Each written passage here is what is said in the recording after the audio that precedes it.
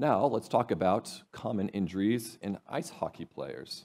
So what are some of the unique aspects of hockey? Well, the first thing is that there's ice, right? Ice is a low friction surface. So what does that mean? You can get some real good speed. And the other thing is with youth hockey, there are very obvious variation in skills of how to skate, right? And so that plays a big factor in injuries. Now, hockey players, they do wear a lot of hockey equipment. And what separates the youth hockey players from the professional is youth hockey is required to wear a full face mask. So what injuries do we see? Well, concussions are very common. So are facial lacerations. Now, facial lacerations are less common once all youth athletes have to wear a full face mask. But what can happen is sometimes the face mask is pushed up or the stick kind of gets pushed underneath and they get some lacerations on their face, all right? You also get contusions both from hitting each other, that puck's flying around, they get hit by the puck even in a non-padded area. And you can get shoulder injuries, even though some youth sports, it's not contact yet, you know, people still run into each other. They're not that great skaters yet. And then the last thing is you can get some ankle issues as well. Well, what about with concussions? Well, one thing that they've tried to institute in youth hockey is decrease the amount of body checking.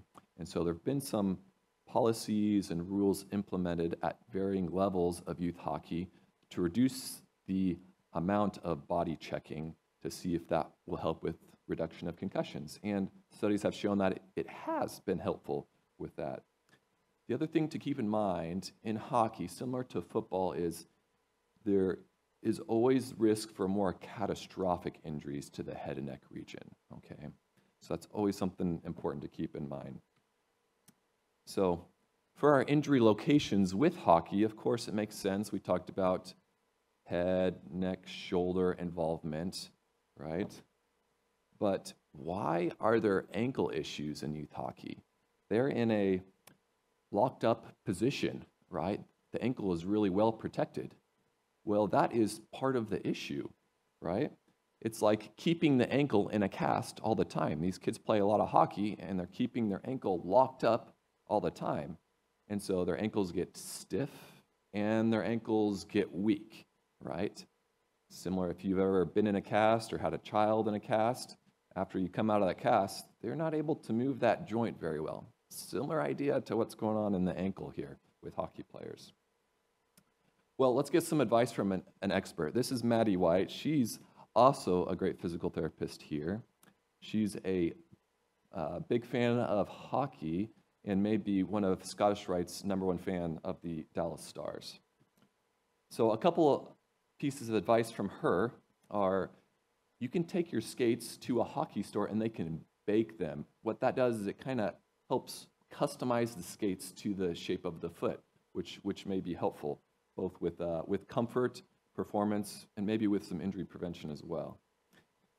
Whenever you are dealing with hockey players, yes, they spend time on the ice, but you also need to account for the time that they're spending off the ice or doing dry land training to make sure they're not overdoing it, all right?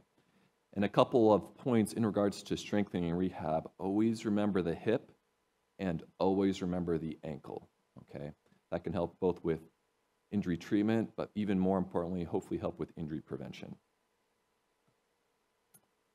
And a couple other pointers. So this picture on the right, that's myself with some other medical providers. We were at a college hockey tournament up in Boston, and a player went down and he started having tingling in his extremities. And so we had to activate what's called the emergency action plan.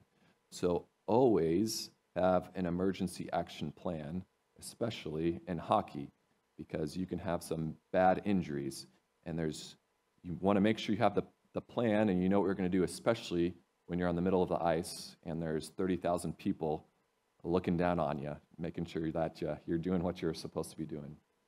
The other thing to be aware of is have a plan for lacerations, right? Even in youth hockey, it may be, yeah, we have a medical provider there that can sew up or suture the patient, or we're not going to have that there, but we can send them to this urgent care or this other facility to get their laceration addressed. And then if you can, be comfortable with some shoulder reduction techniques. So if the shoulder does dislocate, you're comfortable and able to help reduce it and don't have to wait for it to go to the emergency room to get reduced.